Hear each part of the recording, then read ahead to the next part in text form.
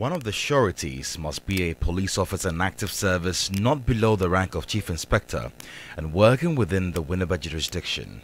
Louisa Boabing and her campaign coordinator, Dauda Mutalib, were remanded by the same court following their arrest by the Winneba Divisional Police Command for the unlawful possession of another person's voter ID card. In court on Monday, December 2, the police failed to present the two accused persons, causing a delay in hearing the case.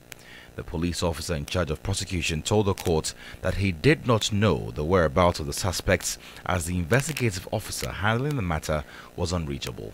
Jenny Fred Ejay, who spoke to TV3 News after the court proceedings, questioned the justice delivery system in the country. 3 sureties, and the key thing that makes it difficult for the accused person is that one of the sureties should be at least not below the rank of chief inspector within the jurisdiction. It is not as if even chief inspector in Ghana within Winneba, and you see it is the Winneba divisional commander who is even the complainant in this case.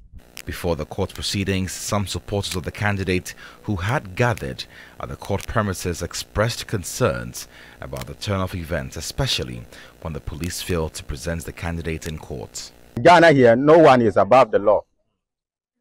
So how come that the court is calling for the case to be heard, and we refused to present the person before the court, meaning that it's a deliberate attempt to detain those people, Louisa and Dauda Mutalib Mukezo, at the police custody, which is unlawful. The reason why the right of our candidate is being trampled is that the call on time, we the two parties, we all know the time to come, and one have come and the other is delaying with no reason or no tangible reason.